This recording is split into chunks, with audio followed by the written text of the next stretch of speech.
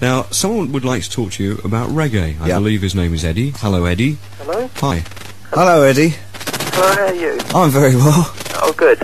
I was going to ask you, Phil, about a question about the premiere tomorrow, but I've been told there's been too many questions about that. And what did you want to know about the premiere, Eddie? Well, actually, David, I've got tickets Have you? to go tomorrow. Could you let me have a couple, love? I can't get in anywhere. With I'm going to try through the tradesman, but, you know... No, I'll get somebody on the inside to open up the exit door and I'll get in. I'm going along with my girlfriend and my cousin. Yeah. I was just wondering if it'd be possible to meet you. I'll be sitting in row F15. No? Wearing a big hat and funny boots. Sorry?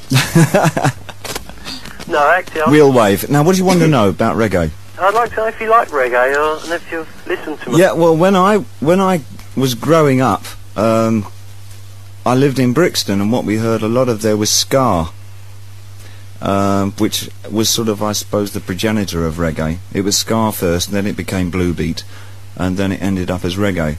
So I have a certain affinity to it, with it, rather. I like it, yes. It hasn't influenced much of what I've done, I must admit.